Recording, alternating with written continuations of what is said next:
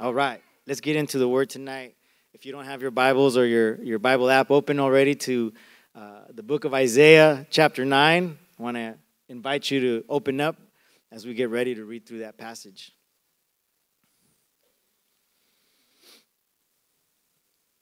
When you have it, say amen. Isaiah chapter 9, verse 1.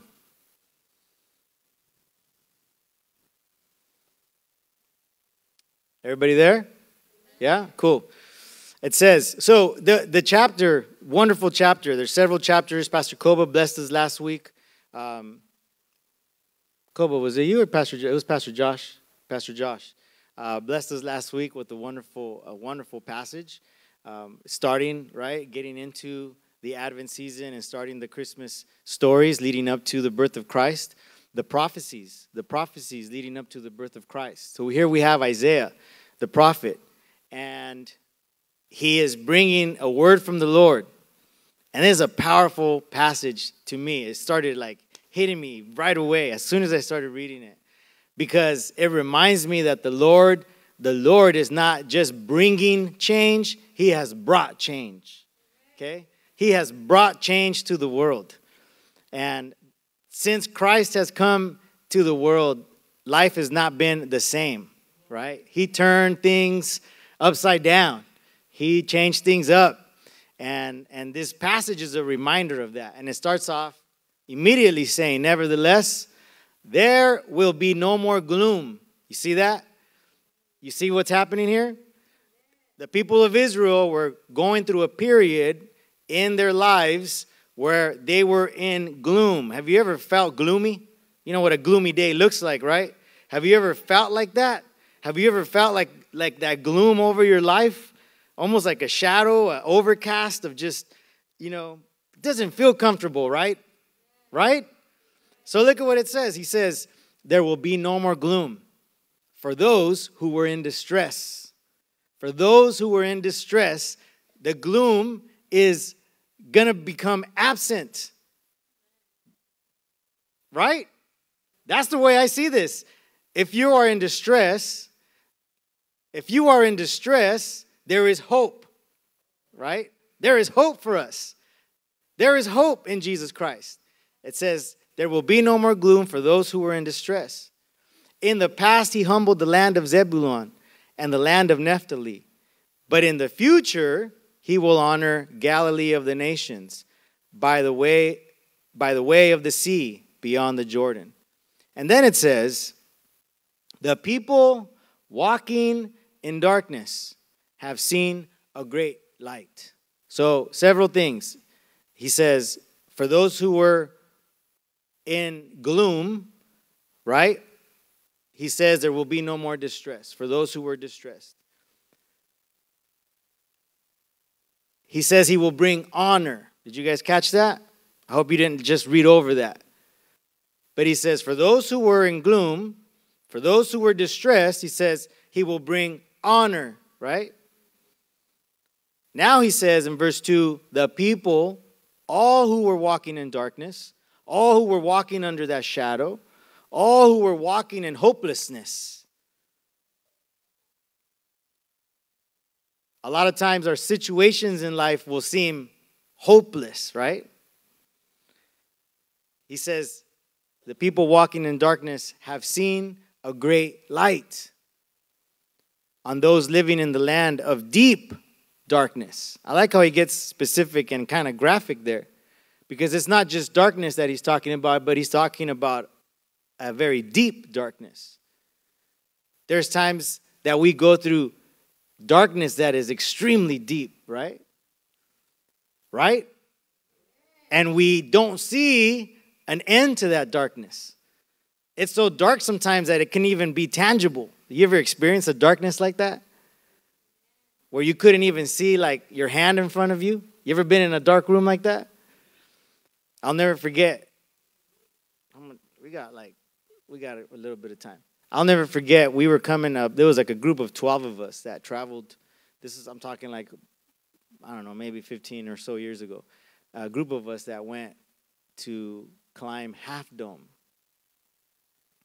And it's an all-day hike, right?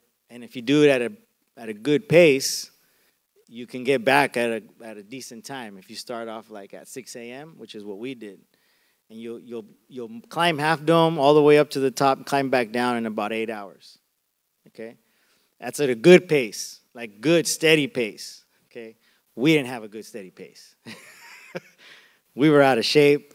We were tired. We were just, and there was 12 of us, all shapes and sizes. So we did not have a good pace. But check this out. As we were making our way back, 2 of our guys had sprained their ankles, so we were helping them along. And our good friend, a good friend of ours, forgot the backpack with all the flashlights in it. Right?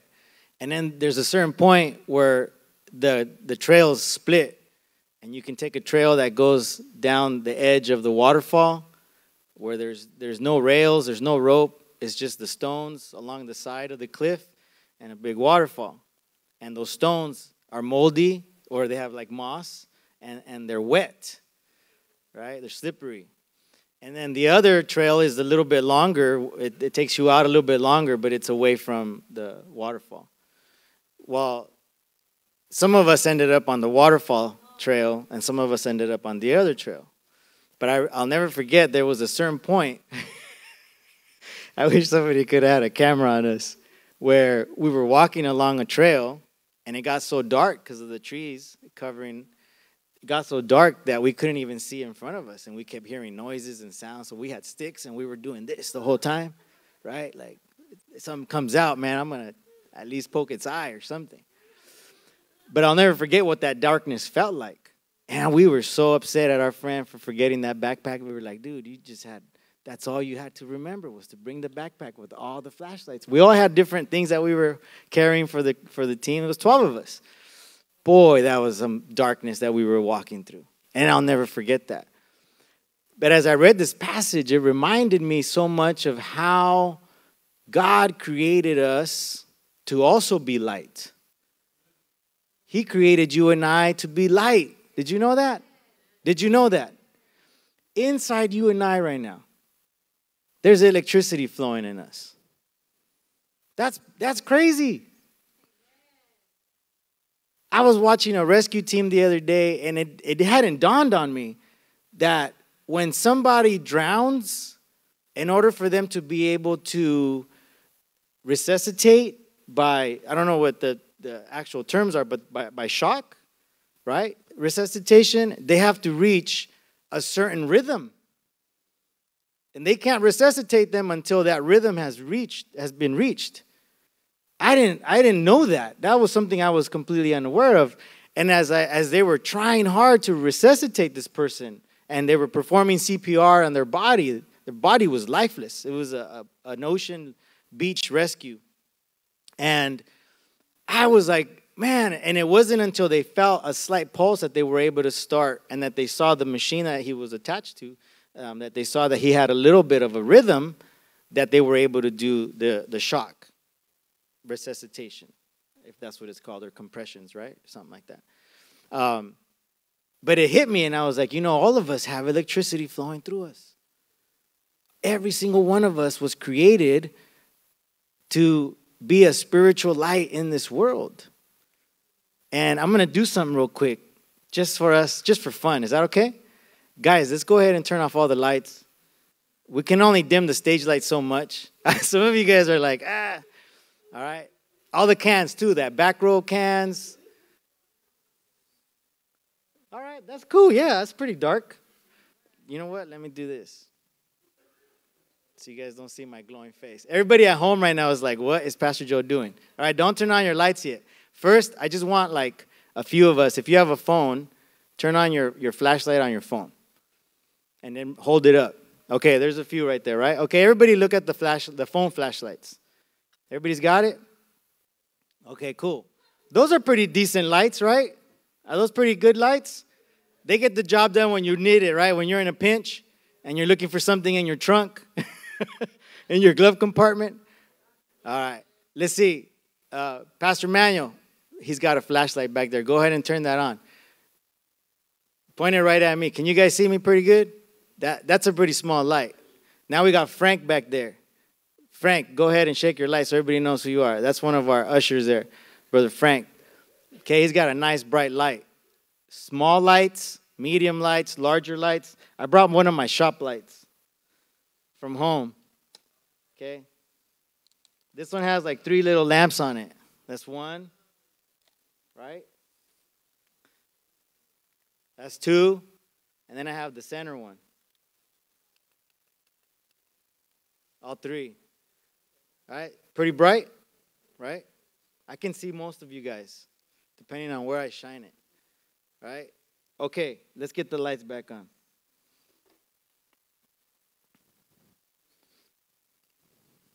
We were cracking up earlier because, some of our lights they kind of flicker, right?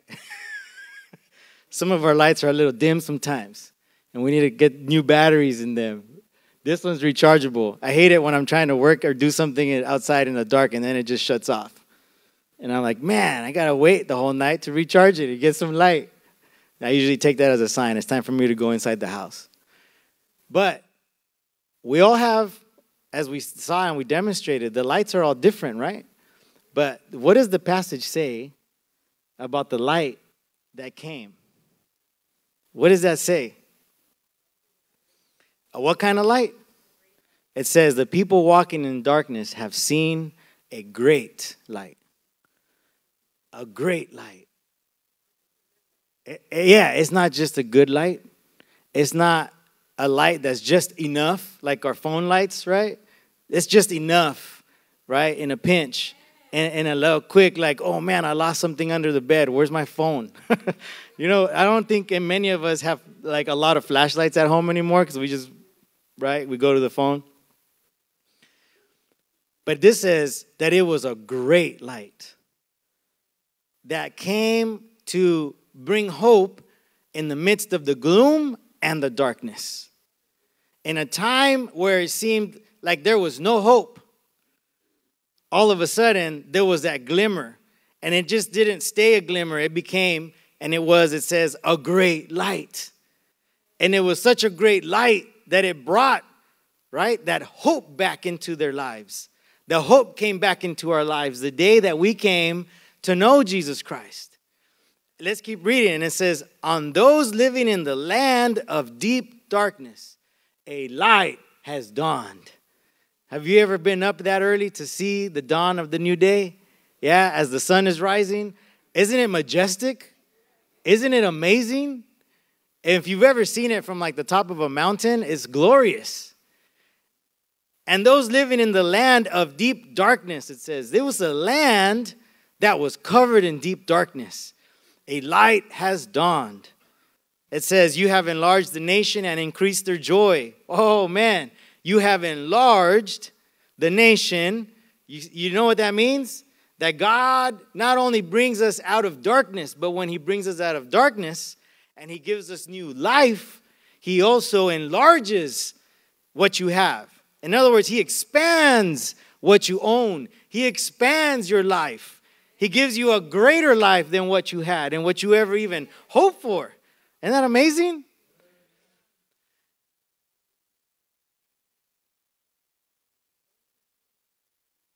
It says, you have enlarged the nation and increased their joy. They rejoice before you as people rejoice at the harvest, as warriors rejoice when dividing the plunder.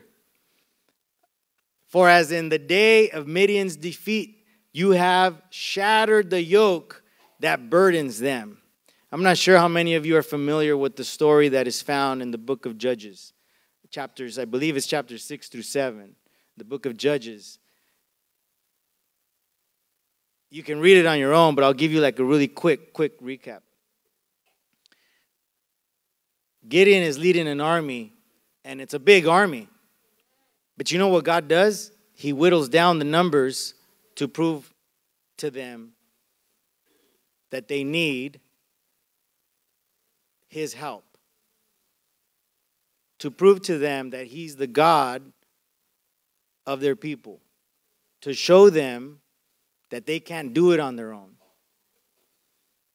In other words, that there's a need for a Savior. And if you go and read that in the book of Judges, it's awesome. And sometimes we read things in the Bible, in the scriptures, and we think, what does this have to do with the birth of Jesus? Because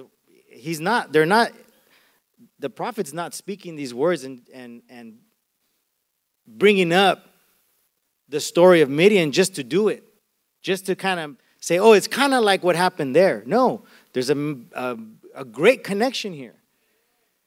And in that passage, he says, there's too many soldiers, Gideon. And he sends thousands of them home. And the way he does it, he says, ask them if they're afraid. And anybody who raises their hand, as a show of hands today, if you're scared, he says, leave.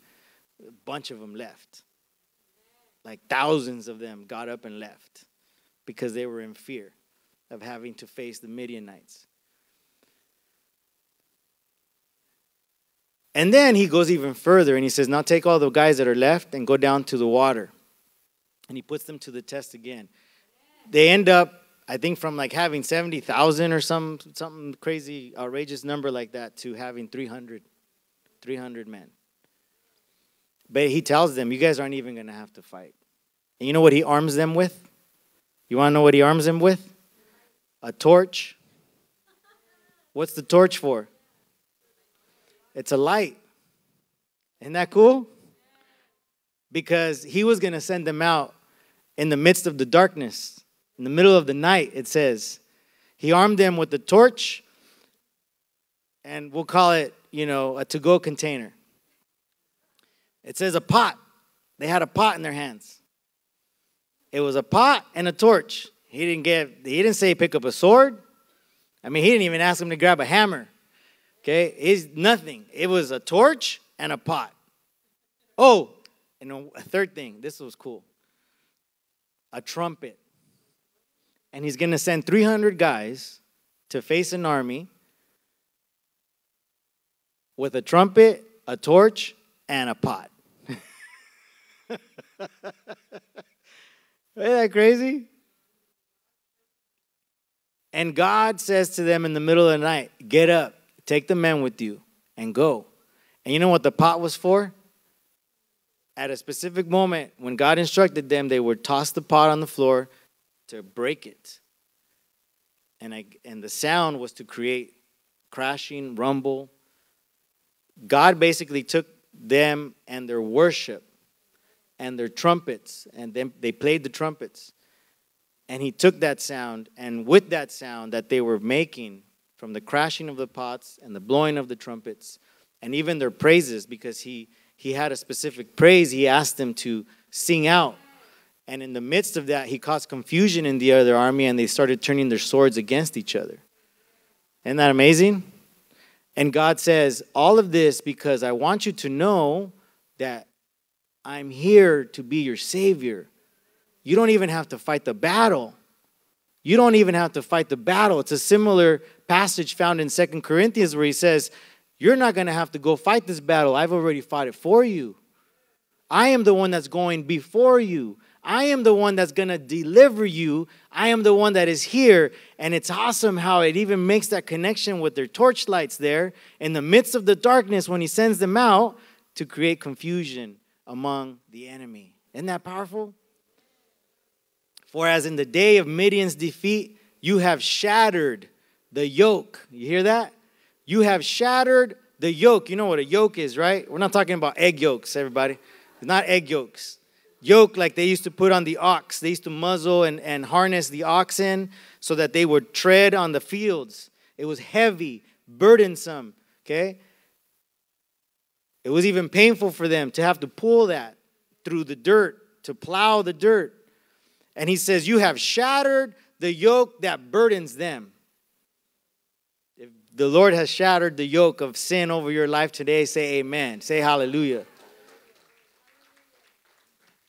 The bar across their shoulders, the rod of their oppressor. Every warrior's boot used in battle and every garment rolled in blood will be destined for burning, will be fuel for the fire. In other words, you don't need any of that anymore because the Lord has delivered you. He's won the battle. the battle of battles. And here it is. The home run, right? The grand slam is more than a home run. It's the grand slam. Verse 6, for to us a child is born. For to us a child is born. Now he's going to bring in a child. In the midst of talking about war, in the midst of remembering what God did for them with Midian, with the Midianites, he says, and now to us is born a child. All of a sudden, there's this, like, when you think of a child, you don't think of, darkness, right? You don't think of gloom. When there's a child in the room, there's a newborn baby over here. Eliza, she was born in October. I can hear her little whimpers over there. You hear that stuff, and that's like joy to a mom and dad, right? I mean, don't get me wrong. I don't miss the late nights, up all night. It's your turn, all that kind of stuff. But the joy of a child, and it says, for to us a child is born. To us a son is given, and the government will be on his shoulders. And he will be called Wonderful, Counselor, Mighty God, Everlasting Father, Prince of Peace. And then verse 7, of the greatness of his government and peace, there will be no end. The change that has come,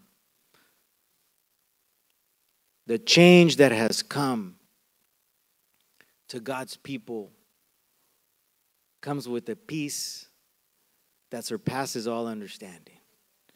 Comes with the peace, like he said, hey, I'm going, but I'm leaving you my peace. And it's a peace that the world does not even understand.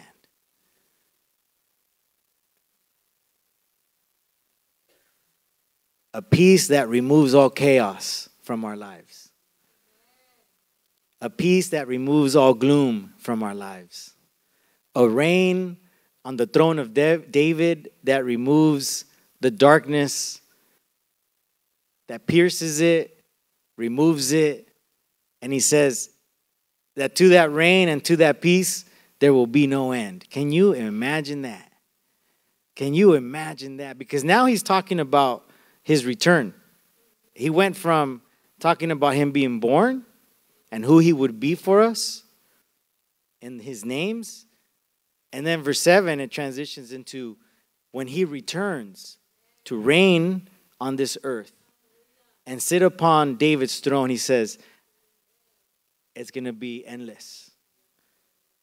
Of the greatness of his government and peace, there will be no end. He will reign on David's throne and over his kingdom, establishing and upholding it with justice and righteousness from that time on and forever. The zeal of the Almighty will accomplish this. Isn't that wonderful? I want to leave you with this tonight as we prepare to close out. Each and every one of us, I was mentioning before, all of us have been given a light in our lives. We were all created with that light of Christ in our lives. We've allowed the darkness because of the choices we've made in life, right? We've allowed the darkness to come into our lives. I asked my boys a few nights back, hey guys, I said, is darkness bad? And, my two oldest, their immediate response was like, yeah.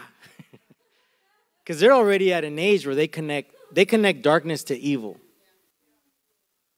But then the youngest one blew me away. He's only 6, and he goes, no, it's not bad, Dad. And I said, you're right. Yeah. I was like, you're right, Logan. Darkness is not bad. I go, why isn't it bad? And he said, well, if we didn't have nighttime, if we didn't have darkness, our bodies need to sleep. We need to rest. And I said, you're absolutely right. I said, guys, God created darkness. He created night is what he created. He created it. And he said it, hey, the nighttime is going to be governed by that moon, right? By the light of the moon. But sometimes the darkness that we allow to enter our lives is so deep and so thick that we don't know how to get out of that darkness. And we can't just use any kind of light, right? Because some of our lights only can shine so far. But when this child was born, there was a light so great and so powerful that brought peace, that brought justice, that brought righteousness, that brought hope into a hopeless place, into a land that was forgotten, right? And he filled yours and my heart, and he gave us rhythm, and that light resuscitated us, right? And each and every one of us now can be a reflection and a beacon of that hope of that child and the peace that comes with that child for all those that are hopeless around us, who are lost around us. As our kids today at their school, a public school, sang Silent Night, was it? I couldn't help it. I started crying because here is a public school, an LAUSD public school, still allowing their kids, their babies, to sing. If you don't remember the lyrics to Silent Night, oh man, I couldn't help it. The tears were going down my face, and I just had my head down, and I was blessing that school, and I was saying a prayer for all the parents that were in there. This place was packed with parents, wall to wall. I don't know how many parents they squeezed into this little tiny auditorium. There was easy. It's a small auditorium. It's an elementary school here, 232nd Place. Small auditorium. There had tons of parents in there. It was crowded, packed. But I said, in that moment, when those little voices were singing Silent Night, Christ, the Savior, is born. There was a quietness to that room and a peace that filled that room that I said, man, only you can do something like this in a moment like this, at a place like this.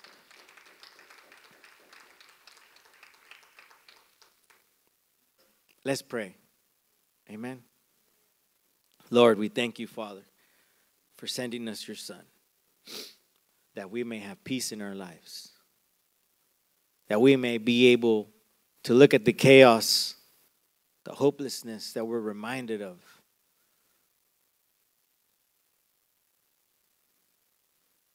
even in a figure, an image, as that young man that took his life, that has flooded our social media today and our news outlets. Lord, I pray that should there be someone who feels hopeless right now, who feels desperate, in despair, who feels lost, that your light would penetrate their hearts, penetrate their soul, and light up and remove the darkness in their lives, in their hearts, in their minds, and that you would fill it with peace and joy and hope that we find in your Son, Jesus Christ. Thank you, Lord, that we can celebrate during this time, even in the midst of the ugliness, the darkness around us. We can still celebrate because there is a light that shines through us because of you, Jesus. We pray over your people tonight, and I thank you, Lord, for giving us the victory over our enemy. I pray a blessing over your people, and I cover them with your anointing tonight. Bless them, be with them, that they be encouraged and filled with the joy that can only come from you and a peace that surpasses all understanding. In your name we pray. Amen.